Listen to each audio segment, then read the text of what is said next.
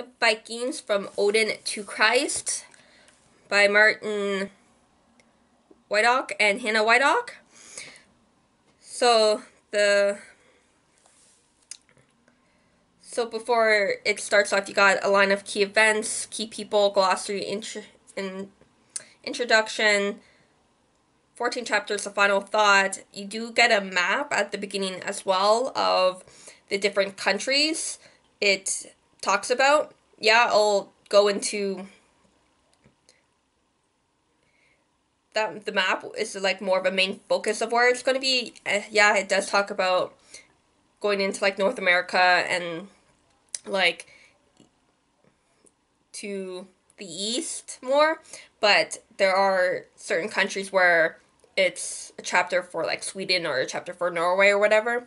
So some chapters are country specific like that. Sometimes it's just continent specific like North America. So it the key events are point form, very brief, like a few words. Same with the people, which are in bolded text, and you got in parentheses a lot of the times their death year. So, and glossary is at the front, not at the back like other books would be, but it is a little helpful so you know where, easier to find.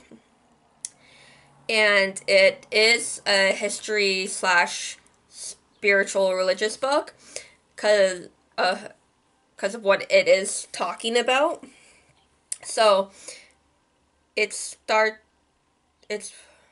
does talk about like the transition of the Viking people and where in the countries that they go to from their transition from paganism to Christianity, and how paganism has lingered randomly throughout the time, and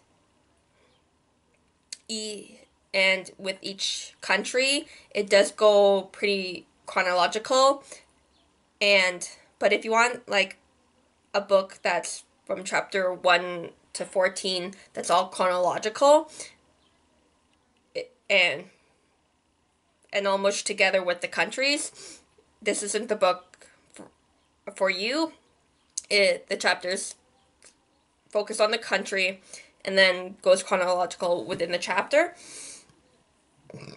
So by going by country, you're not as muddled up, saying, oh, aren't they talking about Norway when in the middle of talking about like Sweden or whatever, or the UK. And so it does talk about like the growth and introduction of Christianity, and it does talk about like there have been times where there have been like combinations like of both religions. There are some uses of primary sources, but it does seem secondary resource as well. So you do have a slight mix of first and secondary resources. So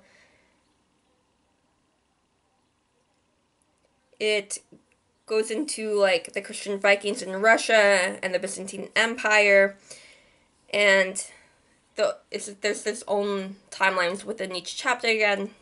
So it is informative, but it's not a jam-packed encyclopedia.